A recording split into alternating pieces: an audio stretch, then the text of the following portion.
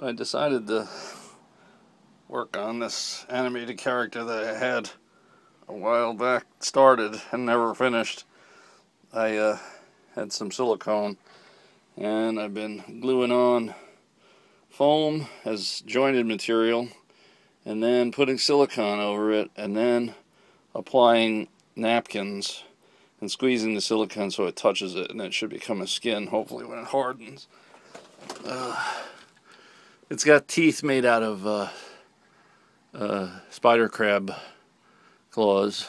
It's got like a big shovel-headed mouth. So that's the character as it's.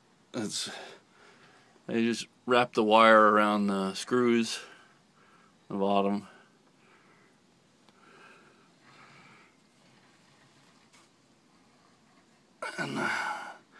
And I'll probably paint it with some whatchamacallit paint, acrylic.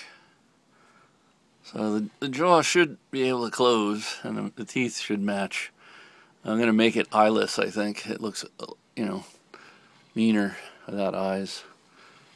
Have some other sense that it follows things around. Anyway.